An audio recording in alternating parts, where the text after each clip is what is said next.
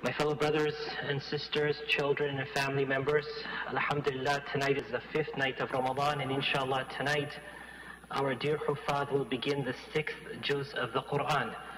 Inshallah today we cover the 6th and a quarter into the 7th. There are many things that we want to talk about, inshallah, but I want to do it in a way where we can summarize, subhanallah, the subject matters.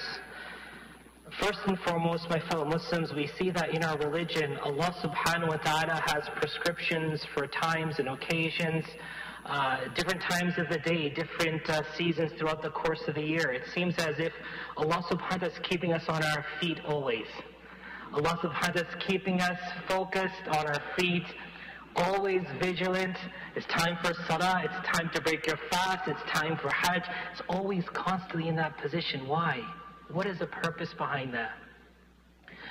Because, my fellow Muslims, the saying is, كَمَا تَحْيَوْنَ تَمُوتُونَ كَمَا تَمُوتُونَ تُحْشَرُونَ.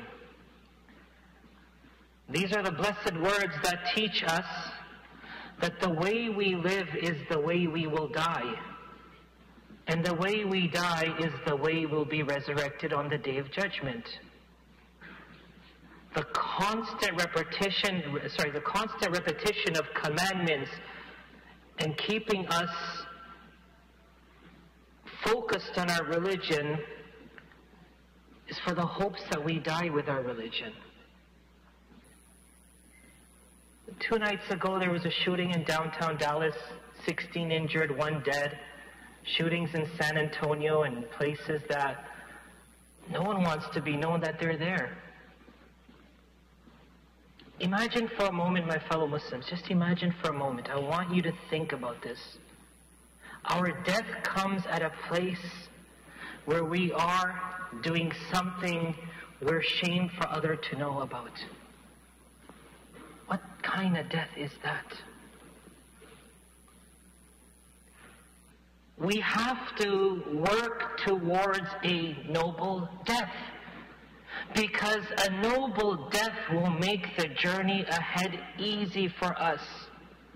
And that is why our religion teaches us, constantly reminds us, keeps us on our toes, that we don't falter and fall into something that becomes a habitual practice, where the angel of death knocks our door and that's where our soul goes. We should be begging Allah for a noble death. If that's a dua you need to make this Ramadan, oh Allah, give me a noble death.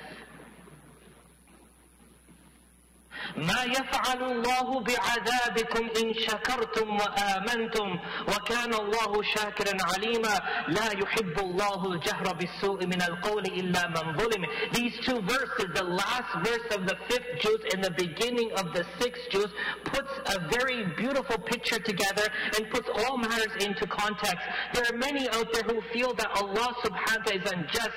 He wants us to beg Him for forgiveness and constantly turn to Him, as if, if we don't do it, then it's so wrong for us to do it, because Allah is going to constantly punish me. مَا يَفْعَلُ اللَّهُ بِعَذَابِكُمْ. What does Allah get from punishing you? He's asking us. The way we have in cultures of Islam amplified hellfire is as if you're all doomed for hell, you'll be lucky if you go to hell. No, everyone is destined for heaven. It's practically impossible to go to hell. You have to be quite stubborn to go to hell. مَا يَفْعَلُ اللَّهُ بِعَذَابِكُمْ. What will Allah get from punishing you? What is this perception that we've created of Allah? That He's mean, na'udhu billah. He's evil, na'udhu billah. He's unforgiving, na'udhu billah. It's not like that. Allah wants to forgive. He's looking for the opportunity to forgive you. Even when you don't say it, even when you don't declare it, even though you don't acknowledge it, that I've made a mistake, Allah is looking for opportunities to forgive us. There's a hadith that talks about gathering of people, and the angels are going up to Allah, telling Allah they're doing this, and Allah says, what are they doing? And they tell them, why are they doing this for? What do they want from me? There's a conversation happening between the angels who witness such a gathering like this right now before Allah. They're conversing with Allah what's going on. And Allah then declares to the angels, let it be known that I've forgiven them all. And the angels say, but there was a person who just popped in per se. They had no intention of being there, coming there, sitting there, learning, whatever else. They just kind of happened to just come by. And Allah says, I've forgiven that person also. SubhanAllah. Allah wants to forgive. Allah doesn't want to punish. But this is the line here, my fellow Muslims. لا يحب الله الجهر بالسوء من القول إلا من ظلم. When you and I go to the point that we make haram look halal, when we commit acts of haram with great happiness, and we have no shame in hiding or concealing it. Rather, we live stream it and we post it and we make TikTok videos of it. Look, I'm at this concert tonight. Look, we're doing this tonight. Look, we're dancing and having a good time tonight. Let me ask you all something. I'm not a mufti. Alhamdulillah, 20 years as an imam. 20 years. I've never given fatwa from the mimbar. Never. But I'll say tonight, next time you're willing to post something on social media or talk about it to someone else, ask yourself, if I was to die here right now in this position, would I be happy that people know I died here? If you're good with it, go ahead, Bismillah. If not, then your guilt is telling you, get out of there. Sins are part of what we are. We make sins. كُلُّكُمْ خَطَّاؤُونَ. Everyone is a sinner. وَخَيْرُ الْخَطَّائِينَ التَّوَّابُونَ. The best sinners are the ones who turn to Allah in repentance and forgiveness. But for those who amplify, advertise their sins without shame, لَا يُحِبُّ اللَّهِ. Allah does not like this. My fellow Muslims, if I don't know what is right and what is wrong, then I need to go learn what is right and what is wrong. This is the least we have to do as Muslims, my fellow believers. Every single person will be held to account for what they did and what they knew of what they were doing. If you're in business and trade, you should not just know the tricks of the trade or have a degree in it. You should know the Islamic jurisprudence surrounding it. That's your life, you should know it. In a similar fashion, when it comes to what is halal and haram from practices and cultures and practices that happen around us, learn what is right from what is wrong before we continue doing this, repeating it, and allowing others to tag along with it. How do I then expect Allah to forgive me when I myself don't know that what I'm doing is wrong? Learn, my fellow Muslims. We are blessed in this city with so many opportunities to learn and so many venues where you can learn from. I come from a state where in the cities where I was an imam in Florida, there was one masjid in the entire city.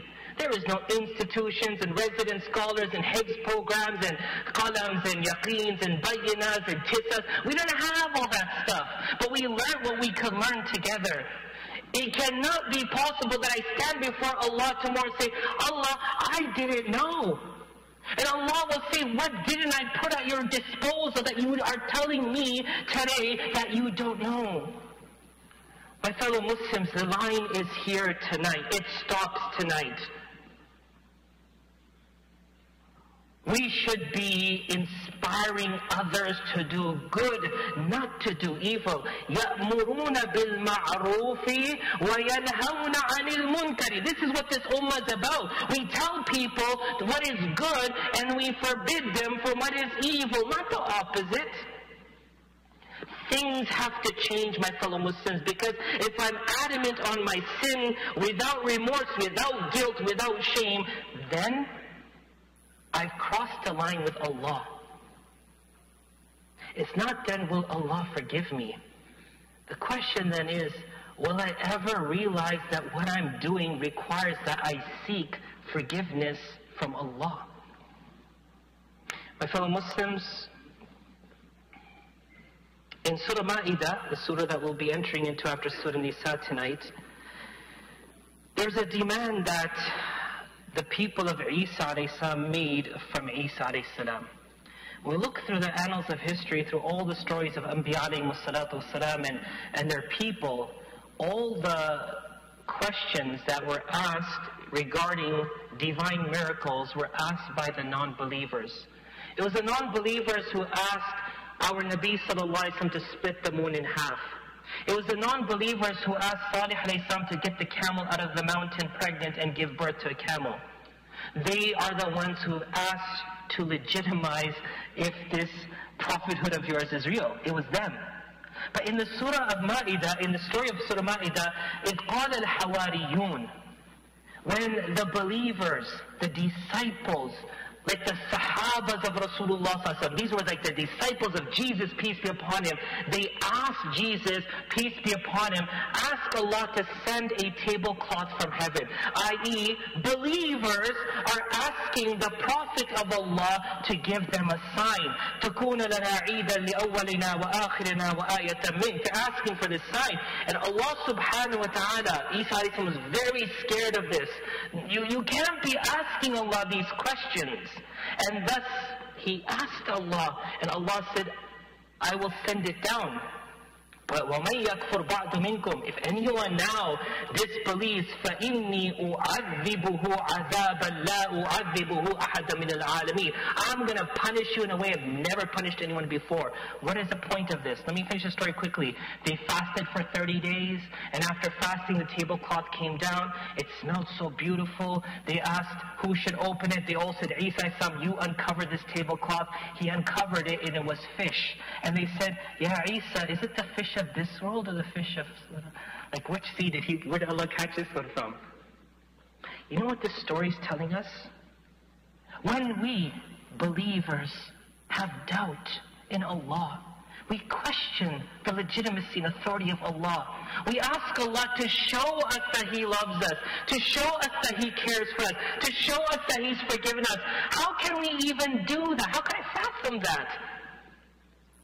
We are alive because Allah loves us. We have health today because Allah has given us an opportunity to spread goodness on this earth. We're not just mere human beings walking and talking and moving on this earth. We are Muslims. We are believers. We're representatives of Allah and His Rasul sallallahu alaihi wasallam. We are here to bring forth goodness on this earth. That's who we are. We should not turn to question Allah and if Allah can really do, because if you haven't seen how much Allah has already done for you, summum bukmun umyan, then we're deaf, dumb, and blind. May Allah subhanahu wa ta'ala open our hearts to Iman. May Allah allow us to fully embrace Him as He's embraced us. May Allah allow us to love Him and turn to Him and work for Him and strive for Him. May Allah subhanahu wa ta'ala make us of the caliber of like the Sahaba and make us worthy of being from the Ummah of Rasulullah sallallahu alayhi wa sallam. Ameen ya Rabbil Alameen. Salatul Isha.